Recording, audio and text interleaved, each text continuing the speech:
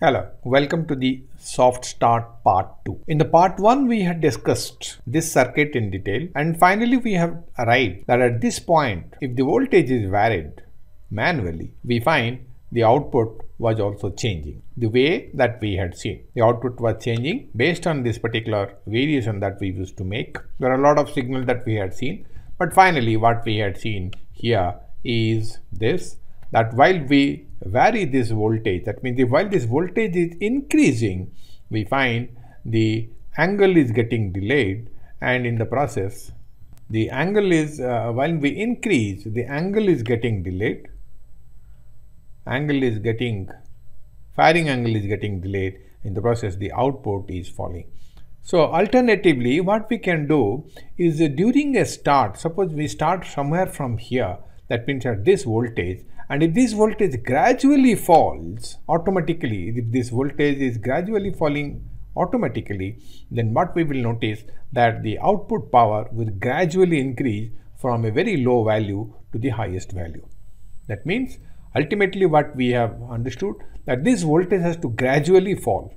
So in our second part we will see how do we achieve it. Here we have removed all the portion, the first part that we had covered. The final part we have kept it here, and to see what we can do with the second part, soft start. We have now added another circuit like this. Let's try to understand this circuit. Now this is the power supply section. So once the power supply is given, we will connect it to the appropriate place whenever required. So when the power is applied, let's see what happens. This IC anyway, it's a LM324, another IC. This gets power, and then there is a transistor here, and this transistor, once we apply power, the current flows through the base emitter circuit and charges this capacitor. Once this capacitor is getting charged, during that time the emitter collector also gets connected or gets short circuited. In the process, this capacitor, this 2.2 microfarad capacitor through 220 ohm resistor also gets charged. Now after some time what happens, this capacitor will stop charging, because when it gets fully charged, the capacitor will stop charging.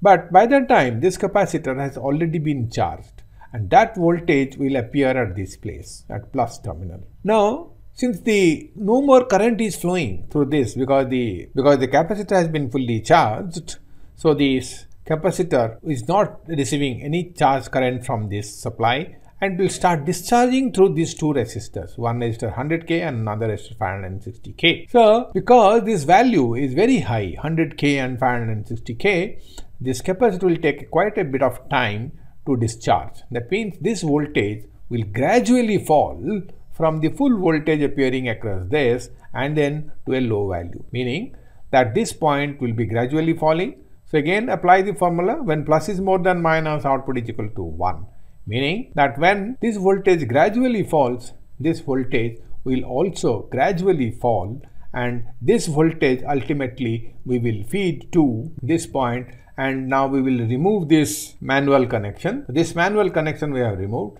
and this point we are given, and this anyway the ramp voltage is coming from that circuit.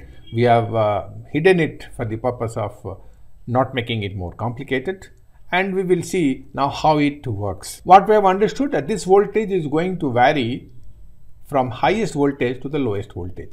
This is what is the function which is going to happen once we switch on this. So we'll start it by switching it off.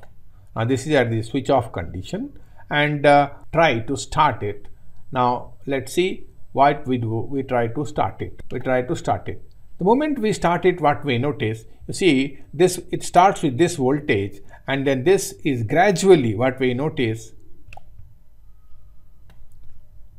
this will be gradually in the delayed angle will be gradually getting reduced. In the process the voltage applied across the load will be increasing. You can see this voltage is gradually getting applied, and finally it will come to the full waveform, so that the full power is applied across the load. You see, it is taking so much of time. This is because the resistor capacitor arrangement that we have made, across this particular resistor. Now this capacitor is discharging through this path. In the process, this comparator is now delivering the output in this fashion, where the triggering angle is gradually instead of lowest to the beginning it comes, and in the process the output power that we notice will be full. And after we switch off, this capacitor gets discharged by this diode through the supply. That is the basis on which the soft start of induction motor. However, in place of this lamp load, an induction motor can be used, and with the snubber network, which have been explained in separate videos, can be seen. And the function of the track and the opto isolator all are also explained in separate videos. If you like it, please subscribe. Thank you.